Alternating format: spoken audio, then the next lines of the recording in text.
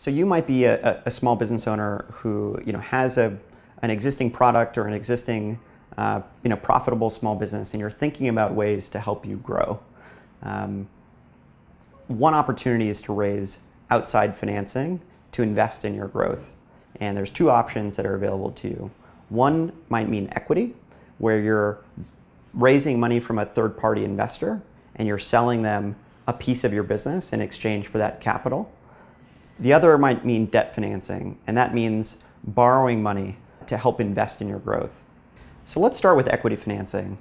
Equity financing might be the right opportunity for your business if you're at the earliest stages of your company, or if you believe that there's more risk in the business, right? So if you're just getting started and you don't have existing revenue or you're not yet profitable, equity financing might mean the right or only choice for your business, where you're raising third-party capital but selling a piece of your business.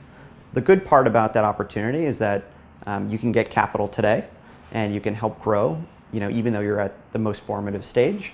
The downside of that opportunity is that you are selling a piece of your company and you only have one pie to give, and that's one slice, essentially. For the investor, if I'm an investor in the equity of your business, I'm benefiting from your upside. So I'm not guaranteed to get a return on that investment, but if you are successful, I will get a piece of that upside in that event. With debt financing, you want to have clearer visibility into the profitability of your company or the ability to repay however much you're borrowing. The good side of debt financing is that you're not selling any part of your business.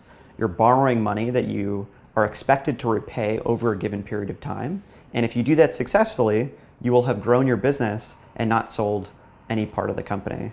The downside is that there's always risk with borrowing capital, especially if you don't clearly understand the likelihood of your ability to repay.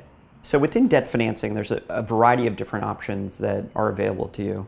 And all of them serve different needs or different use cases. So the one you're probably most familiar with is a credit card, right? And that's typically essentially a line of credit where you're borrowing a certain amount of money but are expected to repay that amount typically within the month. Or you're charged high interest rate if you let that balance stay on your card for a longer period of time. A term loan is more like a mortgage, where you're borrowing a full amount of capital up front and you're repaying that loan in fixed, in our case, semi-weekly payments throughout the life of the loan. And that might be anywhere from 1 to 5 years. In Bond Street's case, it's 1 to 3 years long. A line of credit is typically a larger amount of capital that you have access to that you can draw down from as you need it. This is typically a harder type of financing to get, and you need to be a more mature business to be able to qualify.